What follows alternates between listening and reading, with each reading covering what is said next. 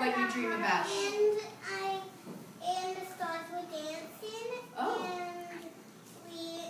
And Lila and me were both pointing to the stars that were the biggest. Oh, so in your dream you were pointing, the stars were dancing, and you and Lila were dancing, and you were pointing to the stars that were the biggest. I love that. So today maybe at the writing table, anybody who has a dream or a dream world like Lila, they can write and draw about it. Great thing about this table too is Miss Dunsinger had some pictures printed of a lot of friends' presentations. So all of their passions and them showing and sharing their passions with the class.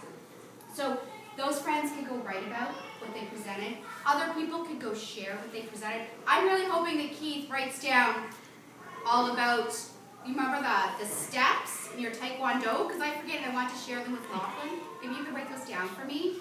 Perfect. Now,